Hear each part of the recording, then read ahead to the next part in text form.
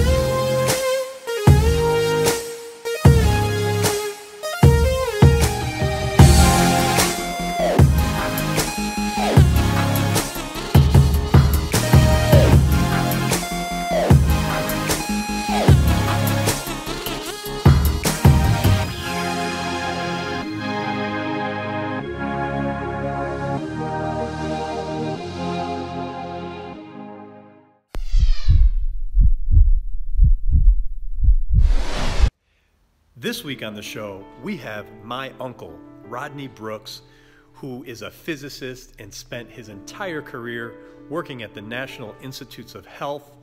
We talked about all kinds of scientific jargon, so put on your thinking cap for this episode.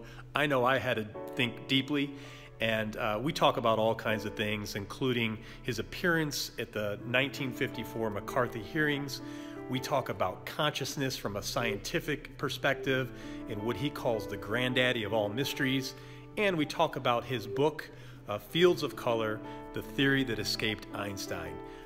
So if you ever wanted to know anything about quantum physics, this episode is for you.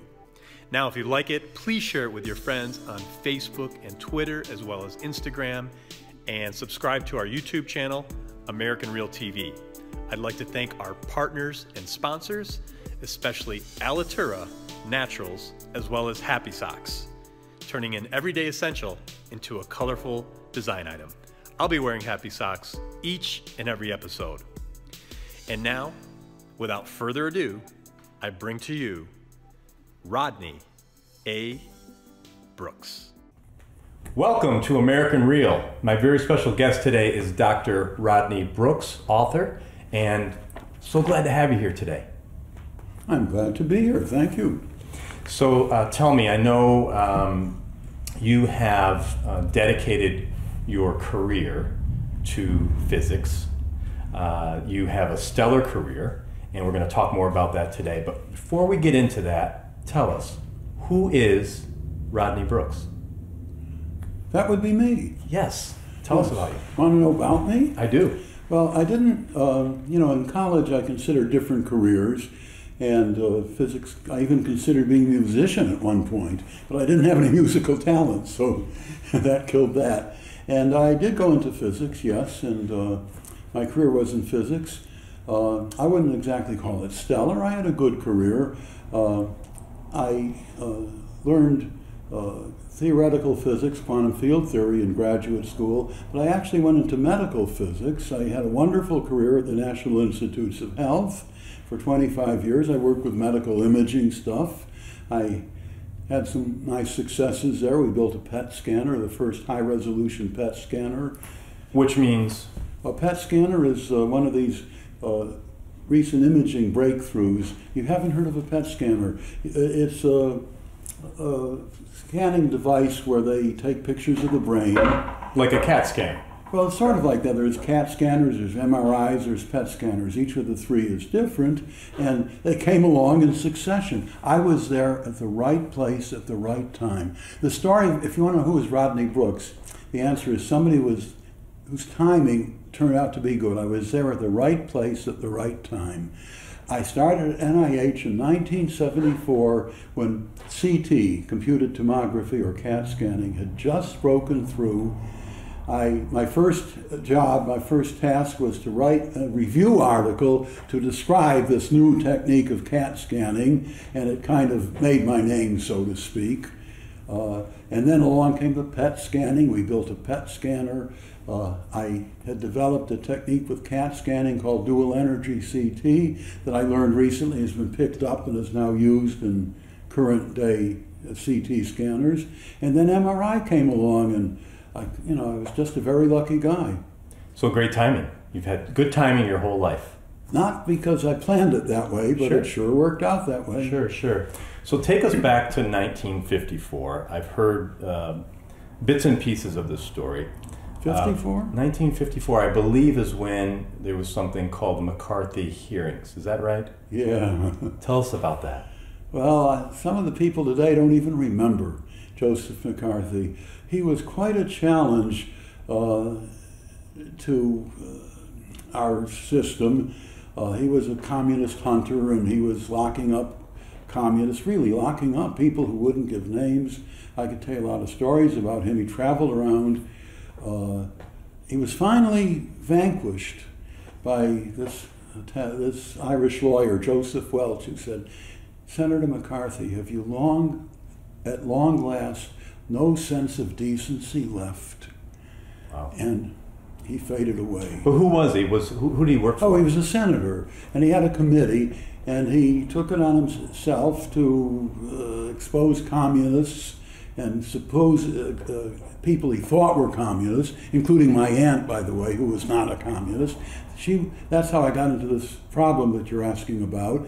I wrote a letter to the Syracuse newspaper defending my aunt had been involved in some activity, and that activity was being accused in the newspaper of being a communist activity, and it wasn't. She was just crusading. She was an activist.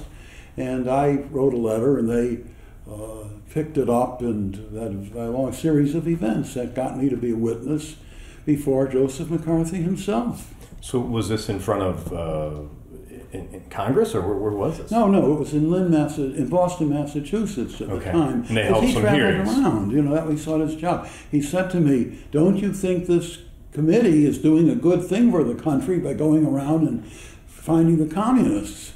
And I had to answer truthfully. I couldn't say yes. I said, "No, I don't think so. I think you really should be doing what the Constitution says you should do and be in Washington making laws." So I was labeled an uncooperative witness, and this is one of those series of events, sort of like getting to NIH, a series of events that happened to lead me in the right direction. I wound up losing my security clearance at the time, losing my draft deferment, getting drafted, spending 2 years in the Army. But during that 2 years in the Army, the National Science Foundation came out with a fellowship program, which I applied for and got and received the fellowship. With that and my credentials, I then applied to Harvard University Graduate School, was accepted, wound up at Harvard University in 1956. The timing is unbelievable. Just the right time to hear my hero, my idol, Julian Schwinger, professor at Harvard, begin his 3-year cycle of lectures. If it had been a year later, I would have missed it.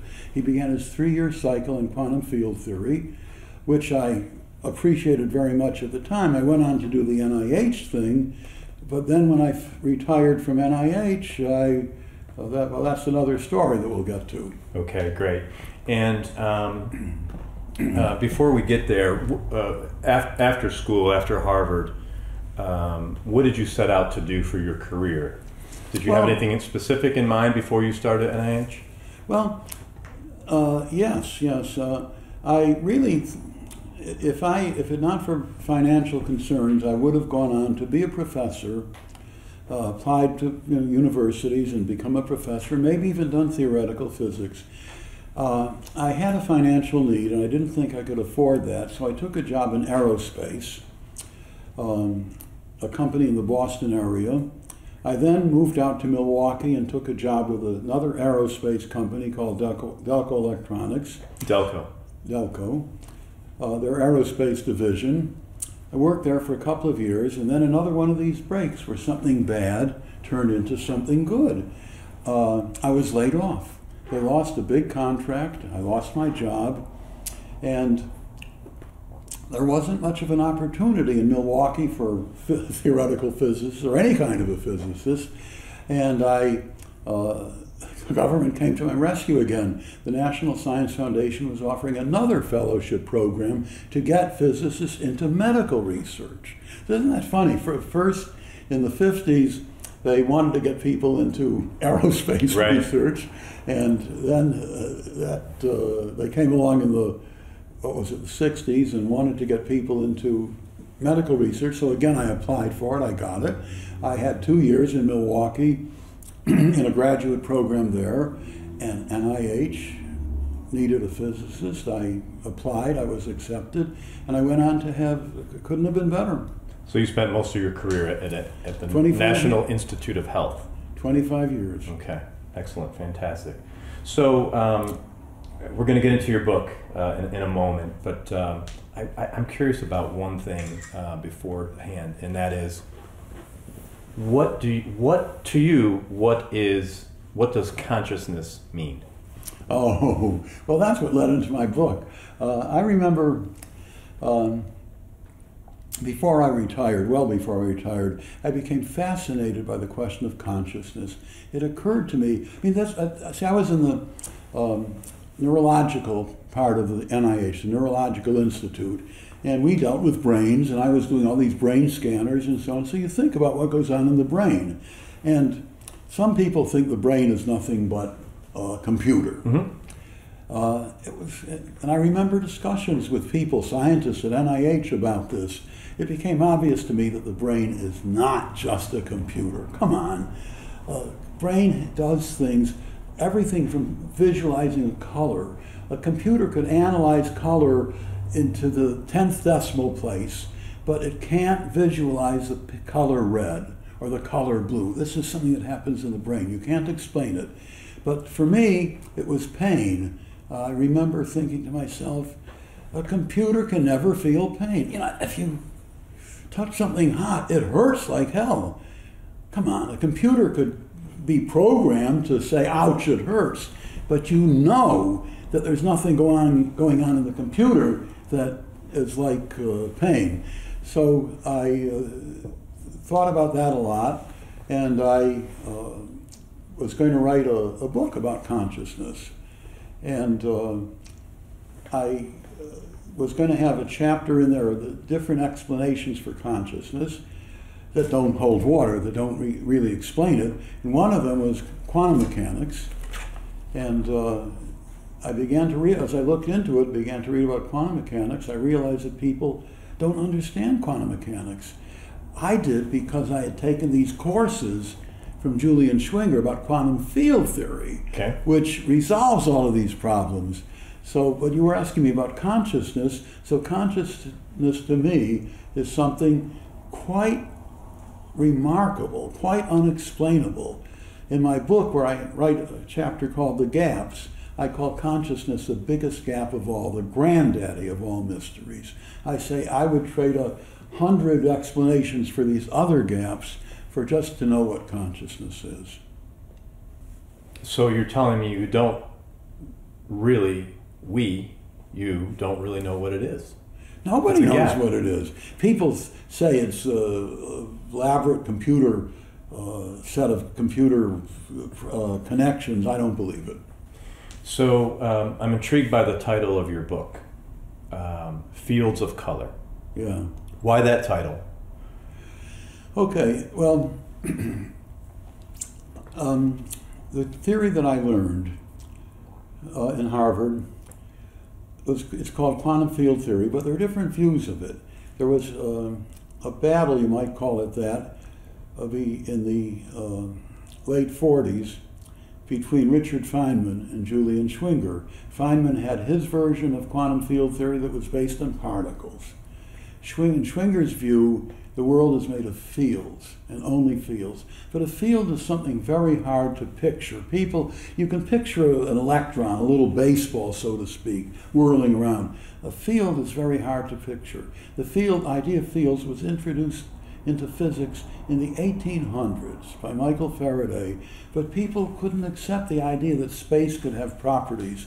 So I came up with the idea that if you pictured space having colors, if you represent each field by a color, the gravitational field will be a blueness of space. So if you can picture the Earth with a kind of blueness of the space around it, then you have some idea what the field is. So I introduced this idea of using a different color to picture each field, fields of color. I see. I love it. That became the title. title. And then your tagline is, what is the theory that escaped Einstein? Yeah.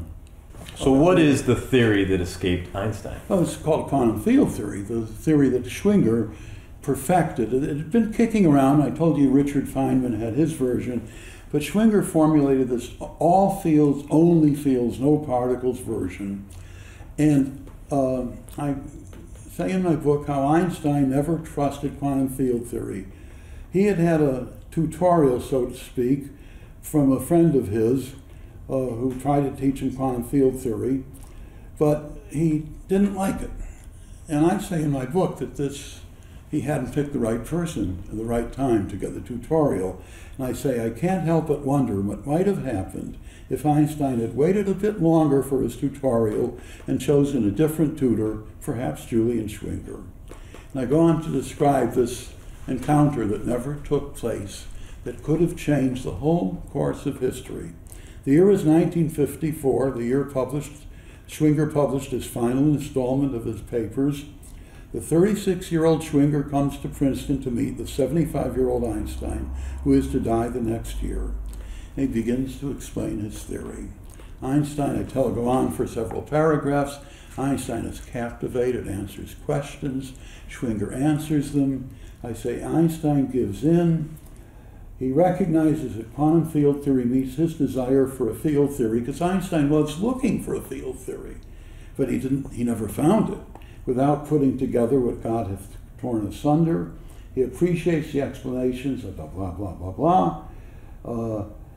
He announces to the world that this is a theory that he's been looking for, restoring the popular appreciation and understanding of science that once existed in the time of Newton and Maxwell. And then I say, but that didn't happen. And so the most wonderful theory ever devised, a theory that has produced more precise agreement, etc., has largely remained a secret. And that's why I wrote the book. I see. So you're saying, had Einstein had someone like Schwinger underneath him, that would have changed the course of our history? It's all imaginary now. It didn't happen, but if he had gone to Schwinger and said, tell me about this quantum field theory that you've been working on, So why hasn't science picked up on that theory? Why? I mean, why is everyone so against it? Well, that's a key question. I describe 3 battles in my book. I say the first battle, because, for one, the main reason perhaps is Feynman's theory involving particles was much easier to work with. Also, Feynman was a much better communicator. Schwinger was very dense. That's not quite the right word. It was very difficult to understand. I sat through 3 years of his lectures, taking notes, going back and studying the notes, trying to figure out what Schwinger had said, what he meant. He didn't communicate very well. He wrote these 6 papers, The Theory of Quantized. I will guarantee you there isn't a physicist today who has read those papers. I know one physicist friend who said he picked one up and tried to read it and he couldn't. So those are some of the reasons why. I see. So it sounds like they're just incomprehensible. They were Pretty at much. such a high level. Okay. Can you say in one sentence what your mission is? To explain quantum field theory to the lay audience without using equations, because you don't need equations to grasp the concepts of it, and show them how it makes sense and how it resolves the paradoxes of relativity and quantum mechanics and explains so many experiments that baffle people even today. So again, so you started this back at Harvard? Is that? Oh, no. I learned it. I learned the theory in Harvard. When I retired, we moved to New Zealand in the year 2000. I told you I started to write the book on consciousness, but I gave it up. I see. But as I looked into quantum mechanics, I began to realize how confused everybody, that nobody had ever latched onto this quantum field theory. And the world, I have quotes in my book. Bill Clinton says, "Before I die, I want to finally understand quantum mechanics." Marilyn Vos-Savant, the most smartest person in the world, supposedly, said, "Don't try to understand the theory of relativity. Nobody can understand it. All we can do is parrot the things that..." Confusion was all over the place because relativity doesn't make sense without quantum field theory, unless you understand that things are made of fields. Quantum mechanics doesn't make sense as a theory of particles, but if you recognize that these so-called particles are really pieces of field, then it makes sense. So it amazes me that this is perhaps one of the biggest missing links of today. Yes. So it occurs to me as we're sitting here talking about this right now that there's a big missing link in science, and that's this quantum field theory. Agreed? Yes, yeah. Well, it's not completely buried. There are a few people, and I mentioned some of them, Sean Carroll, Frank Wilczek. There are a few physicists who are trying to tell people that fields is the answer. But when I just had a survey done because of an article that I'm writing of articles about certain experiments that are confusing to people. And I asked my assistant to go over 200 websites, 200 articles on the web, the leading 200 articles about these experiments, to see if even if quantum field theory was even suggested in them as a possible solution. Only something like 4 out of 200 articles even mentioned every other one was talking about particles and how confusing everything was, and what about this solution, what about that solution. So if a few people come along, me, these other people, and you're up against the sea. Sure. And that's my question. Are people confused? Oh man. Or are they flat out wrong? That they're not looking at this theory, not taking it into consideration mainstream. Why aren't the professors taking a look at this in a very strong way? In the physics community, you'll find more people who are aware of quantum field theory. But even there, they're very much outnumbered. Most physicists don't even know about it. Because they weren't taught. They weren't taught it. Because that's where it starts. If you're not learning it as you did with Yes. the Schwinger, how can you know? But if you're taught it, you're taught the Feynman approach, Right. which doesn't talk about fields. If Feynman called his own approach, in his own words, absurd. He said it doesn't make sense. You have to accept it.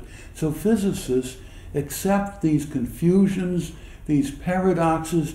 They acclimate themselves to saying, well, that's the way the world is. You've heard of Schrödinger's cat. That's the ultimate. Schrödinger came up with this. He thought this was so crazy, these paradoxes. So he said, this leads to the picture of a cat being both half dead and half alive. A reductio ad absurdum of the idea of superposition of states. But that's what these other people ask you to believe. Now today, and this is the irony of it, Schrödinger's reductio ad absurdum, this is ridiculous he called it, is taken as being real by many people, or something like it. So even in the physics community, there are not too many people who are aware of quantum field theory, and those who are take the Feynman view. There are very few people in the physics community. And in the lay community, you hardly hear a mention of it. I do a lot of blogging. There's on the internet, there's various sites where they ask questions about physics, among other things, and people are so confused. You see all these questions, and once again, what's missing? The answer, quantum field theory. So take your example of Bill Clinton. Bill Clinton. Yeah. How is he aware of this? Just an intelligent guy that's one. Well, I don't know. I ran across a quote someplace. I forget how I ran across it, but he said, he's an intelligent guy, and he wanted to, and like many intelligent people who've looked into this, before I die, he said, I would like to understand quantum mechanics. I sent him a copy of my book. I said, here's the answer, Bill. But of course, I knew it wouldn't get through to him, and I never heard anything, of course. But if Bill Clinton read this book, he would say, now I understand quantum mechanics because it's not particles, it's fields. I see. So we need to get President Bill Clinton a book. Would you do that for me? We will do that. American Real will do that for you. Okay. So I guess in layman terms, so we could move on to another topic. By the way, let me just tell you, Sure. I also sent a letter to Marilyn Vos Savant recently. About a week ago, she had a puzzle in her column, and she invited people to respond, and she would publish the best answer. So I sent her my answer, and I said, by the way, Marilyn, you're quoted in my book here as not understanding relativity. Please read my book. That's great. And is she considered the highest IQ in the world? Well, that's her reputation, according Yes. to the Guinness Book of World Records. Right. She has a column in Parade magazine. Yes. Yep. No, so again, in layman terms, how would you describe quantum field theory? The world is made of fields. The concept of the field is not an easy one. There are no little particles running around. The electron is a yellow. I'm using my color analogy. It's Sure. not really yellow, but Sure. you can picture it as being a kind of yellowness of space. Not a particle, but a smeared out yellowness. Everything is a field. The gravitational field is a blueness of space. Protons are redness of space. A field is a property of space that interacts with other fields. And it took me, when I first ran across fields in the classical sense, that means the electromagnetic field that Maxwell developed 150 years ago, or 100 years ago, I had a tough time grasping this concept and other physicists did too. They invented an imaginary substance called ether because nobody could really picture space with properties. But you can do it. Faraday did it, Maxwell did it, and after a year of studying electricity and magnetism, I became comfortable with the concept. I think my use of color is a big help in this. I think people who read my book and use this crutch of color as representing different fields, I think that helps a lot. But it's not an easy concept. But in one sentence, a field is a property of space. it's fascinating. Obviously, I have such a low understanding of this, so I'm trying to grasp what you're saying. But I guess for me, what I'm hearing you say is that quantum field theory is not the particle theory. Is that right? Sure, that's it. Okay, Yeah. I see. There are no particles. I told you there are other people trying to tell the world, trying to tell physicists. One of them is my friend Art Hobson. He published an article called "There Are No Particles, There Are Only Fields." It was published, but one article, even in the Physical Review, I think it was published, it doesn't make much of a dent. Mm-hmm. So did you ever go into much research with quantum field theory? Oh, no. As you know, as I told you, I did my research in medical imaging. I helped improve PET scanners and MRIs. I see. And you mentioned earlier New Zealand. You spent some time in New Zealand. You lived there. Is that when you had the idea to begin writing this book? It was just around then, yes. The idea to write a book on consciousness came up before I retired. Okay. And I think I was working at the time, so this was just a part-time activity. But we went to New Zealand. By the way, the story of New Zealand, it happened in 2000, and everybody can remember the millennium. Sure. It's a big thing, and I wanted to do something special to make it memorable. So I looked at the map. I said, if we cross the international date line, we can celebrate it twice, and I'll never forget that. So we did a trip to New Zealand in December. We loved the country. We had a New Year's Eve dinner and festival in Auckland, New Zealand, December 31st. We got on the plane on January 1st. We landed in Honolulu, Hawaii on December 31st. And did it all over again. And this is you and your lovely wife, Karen. My lovely wife, Karen. Okay. My smart wife, Karen. Yes. And we loved New Zealand so much that I retired very shortly after that. And Karen said, well, maybe we should have a split move out of Washington. I said, well, what about New Zealand? So we wound up actually moving to New Zealand. We lived in New Zealand for 8 years until we began to have grandkids. And I see. What part of the country?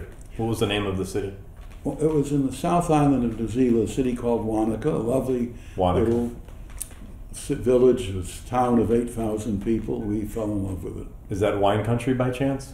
Oh, there's a lot, yes. There's a lot of wine country around there. We still buy New Zealand wines when we can.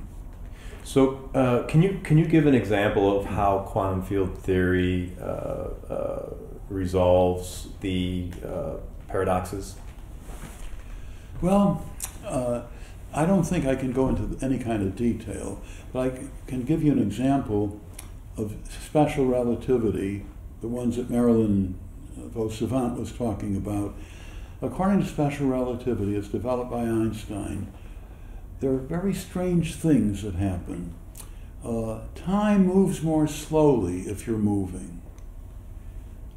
Distances contract if you're moving.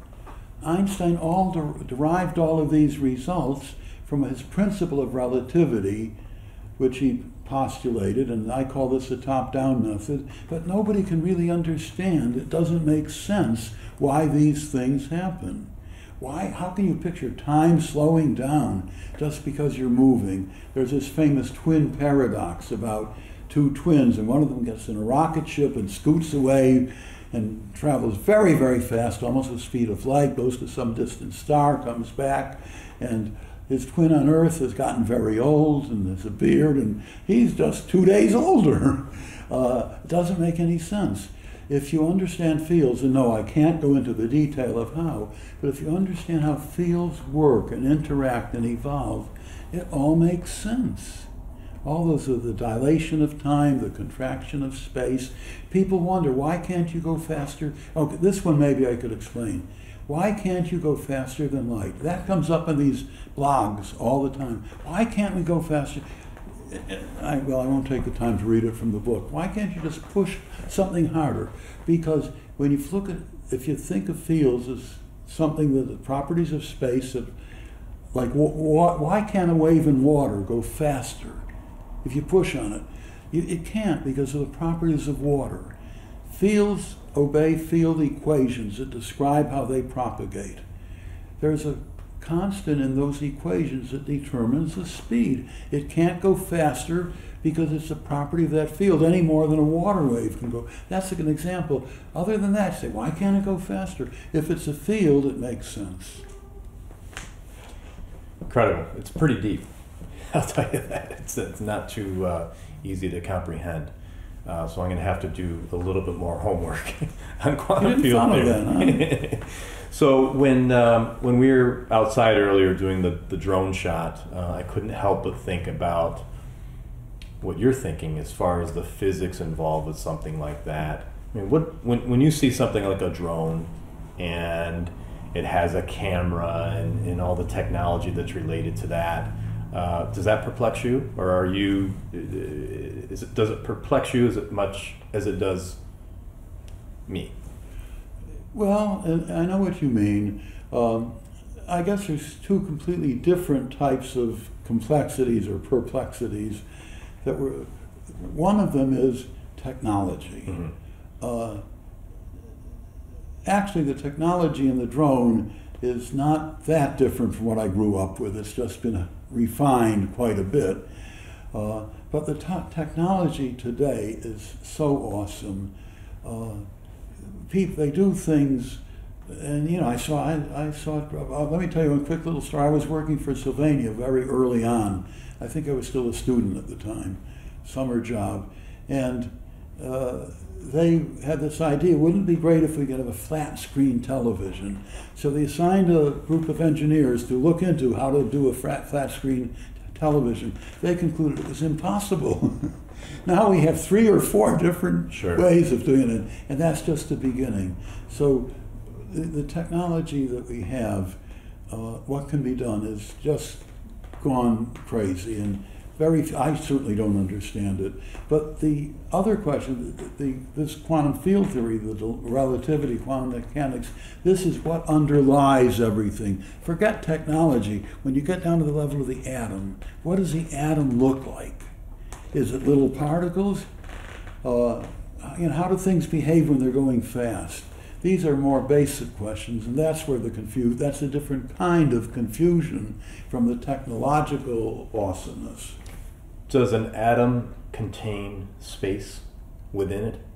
Well, an atom is made up, it doesn't exactly contain space, but I won't take the time to show you pictures, but one picture, what does the atom look like? By the way, I gave a talk not too long ago in Prague, in the Czech Republic, one of my favorite countries, by the way, and I put up a picture of the atom as it used to be looked at, as it usually is looked at. It's called the Rutherford model with electrons in orbit. Sure, as we learned in school. As everybody learns in school, yeah. And the other part of the screen, I put up a picture of the quantum field picture theory, where you see this yellowness of space around the red blob of a nucleus.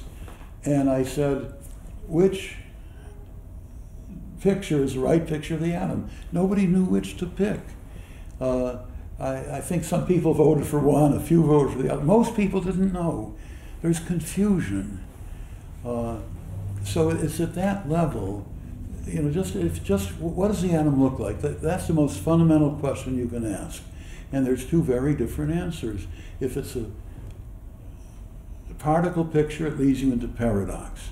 If you have a field picture, it makes sense, resolves a paradox. Do you feel it will be resolved? And if so, how long will it take? I kind of think it's a lose. I don't know, I'd like to be optimistic, but when lies get a head start, it's very hard for the truth to catch up. And we've got at least 50 years of momentum, if not 100 years. It all started, let me tell you quickly, the first battle took place in 1905. Einstein was the big player in the battle. Later on he had his doubts, but in 1905 Einstein wrote a paper, in fact it was a paper that he got the Nobel Prize for, because he never did get the Nobel Prize for relativity, because relativity was too controversial. But he wrote a paper on the photoelectric effect, where he said the electromagnetic field acts like a particle, that it's absorbed like a particle. Now, the quantum field theory answer to that, at least in my opinion, is that the spread out field of the photon collapses into an absorbing atom. Even that, by the way, that is controversial even among the quantum field theory people. But that's the picture that came out, and you pretty much, people bought, so what was a photon? Was it a particle or a field? And Einstein said, well, it seems to be a particle, and there was reason to think so, and people kind of bought into that. However, Einstein, when he died, or before he died, excuse me, about a year before he died, he said, after all these 30 years of pondering, I still don't know what a photon is. If Schwinger had met Einstein, then they could have resolved that. Sure. So let me ask you, your book's been out for a few years now. Is it building any momentum, or is it successful in your mind? Yes and no. It's more successful than I thought it would have been, in the sense that I've sold almost 11,000 copies at this point, counting the e-books and the print books. It's in the 3rd edition where I've improved it. It has a very high rating on Amazon. It's got over 200 reviews on Amazon, with almost a 4.5-star average, which is phenomenal. But so 10,000, 11,000 people, almost all non-physicists, have read the book, and almost all of them understand and love it. What difference does 10 or 11,000 people make? I'm happy with that level of success, but I don't think it's a drop in the sand. Sure, but I guess the point is that people are buying it, people are reading it, people are reviewing it, giving a good review. So there's some momentum here for this view. Well, I wouldn't exactly call it momentum. Even if 100,000 people buy it, as long as the physics community is teaching the way it is, and people in high school are learning the Rutherford model of the atom, it's only going to break. It's going to take almost a miracle to change 100 years of conditioning. So I'm not going to bet on it. So is this the end of it? Well, I'm 85 years old, and I have one last hope. I'm working on an article, trying to publish it in the physics literature, not for the layman, but in physics literature, to show physicists how quantum field theory explains the measurement problem, which has been called the most controversial problem in physics today, the delayed choice experiment, other currently problematic experiments, and if I can get that published, but even then, it'll be one little, like Art Hobson's article, one little article among many. I'm not optimistic. Okay. And I hate, it bothers me, it's terribly disturbing to think that this can't be rectified, but I don't think it can. So, doing some research, what is the quantum collapse?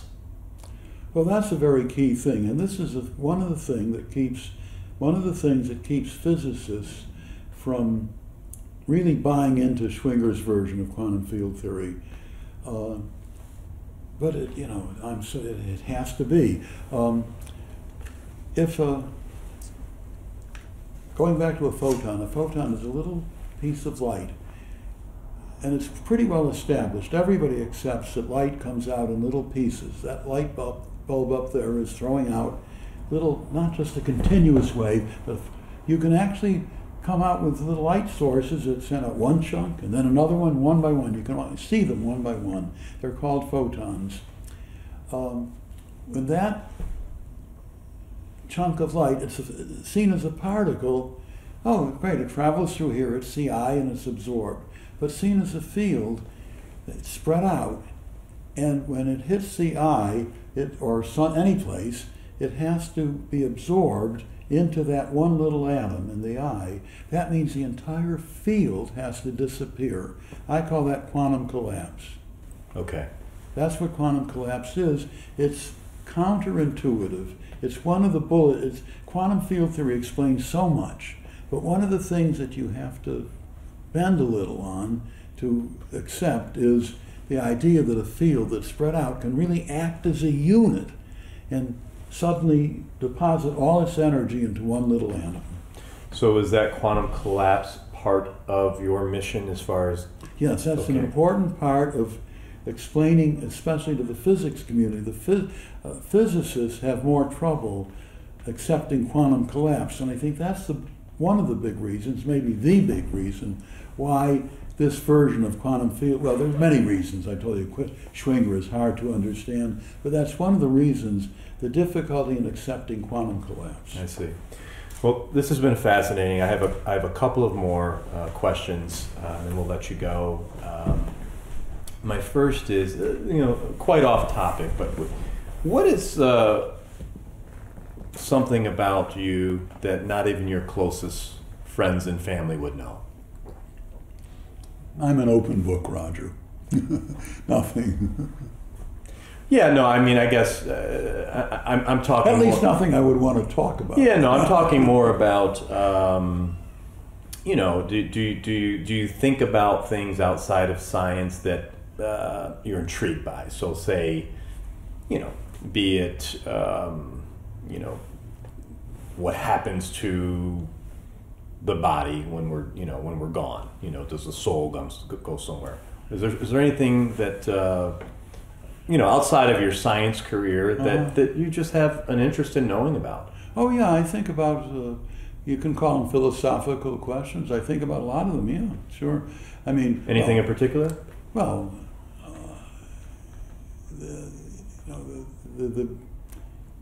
I think about evolution. I'm always thinking about things. I think about evolution, which is clearly established, but there are strange things that happened that seem very hard to explain by evolution. Makes me wonder. I wish we had explanations for them. Such as what? Can you give us an example? Oh, childbirth. How can you picture a series of... I just saw a video of, let me get it right now, not kangaroos, giraffes. Of a giraffe giving birth. April the giraffe. Yes, April the giraffe. Sexual reproduction. I began to wonder about second teeth. What series of gradual increments can explain how second teeth... But anyway, there's lots of mysteries around us, lots of things. I worry about the national debt. I think we're doing I think this country has put itself into a critical... I don't know how we can work our way out of this. I think about a lot of things, So if you were in charge today and President Trump hired Dr. Brooks to give him an idea on how to fix the debt, what would you propose? Well, it's probably too late. I don't know. I'm not an economist, but I tell people that after World War II, we had a huge debt, and we had saved the world. People of today, I don't think, appreciate the magnitude of the sacrifice that generation made. I don't think they appreciate how big the stakes were. The wars that we fight today in foreign lands with, the stakes then were huge. And we piled up this huge debt, and after the war was over, they could have said, well, we've sacrificed a lot, let our next generation, we saved it for the world, for the next generation, let's pass it on. But they put into effect a tax code with the highest marginal rate of 91% that lasted through Truman, Eisenhower, and Kennedy until they took a different, and they decreased the debt. What can you do? raise taxes. But you can't raise taxes today because Right. people say, don't touch my money. Because we've gone from being the generation that sacrificed to the me generation. That what does it mean to me? Don't cut my tax. Don't touch my money. No. So maybe in there's some compromise. Well, I don't know about compromise. Ideally, you don't compromise. You do your damnedest, as they did, to pay off the debt and to start now. Fascinating. 91%. Yeah. But, I generally believe, in fact, I just read this book. We were at a restaurant, you and I, and they had a quotation on the menu from, of all people, Václav Havel, one of my idols, a Czech poet and politician. And basically it said, hope is not to ask if it's possible to do. Hope is to do what is the right thing to do. You do the right thing. And the right thing, both morally and practically, is to pay down this debt. So it's not going to happen any more than it's likely that quantum field theory will be accepted. Sure. May I see your book? I was hoping you would ask. Yes. So Fields of Color, the theory that escaped Einstein. Yeah. Wonderful. Congratulations on this. We will put this out there. Before we let you go, one more question. Uh-oh. What would you like your legacy to be after you leave this earth? Well, of course, it's obvious, the acceptance of quantum field theory. Sure. And if this book has had a little helping hand in that, great. Yeah. Sure. It would be a miracle. It would be wonderful. I'd like to think it would happen.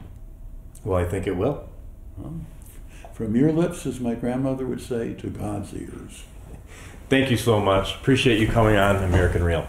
I'm very glad to have been here, and I thank you for a wonderful interview, Roger. Thank you.